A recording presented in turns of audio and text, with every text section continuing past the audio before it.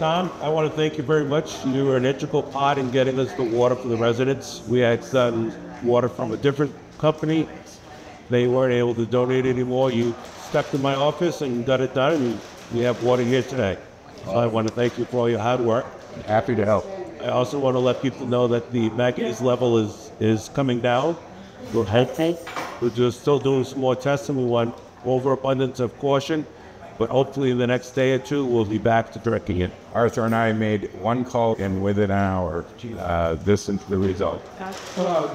Several thousands of gallons of water to provide a bridge to the potential solution with regards to water quality.